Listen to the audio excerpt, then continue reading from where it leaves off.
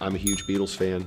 I'm a big U2 fan. Obviously, I'm a huge Elton John, Billy Joel, Stevie Wonder. All those piano legends are a huge influence to me.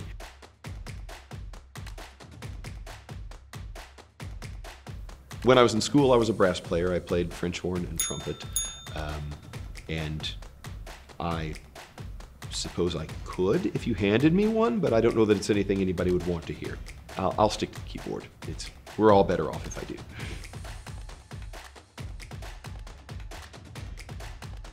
A little place called Angelo's here in downtown Milwaukee, and it has been existing for many, many years, and it's just got a lovely, cozy vibe, and I always enjoy going in there just to sit and have a drink and listen, or actually play for a couple of hours.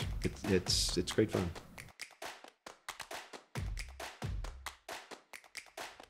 Classic rock, and not necessarily rock and roll, but everything that encompasses, like I've mentioned already before, artists like the Beatles and the Stones and David Bowie and all of that.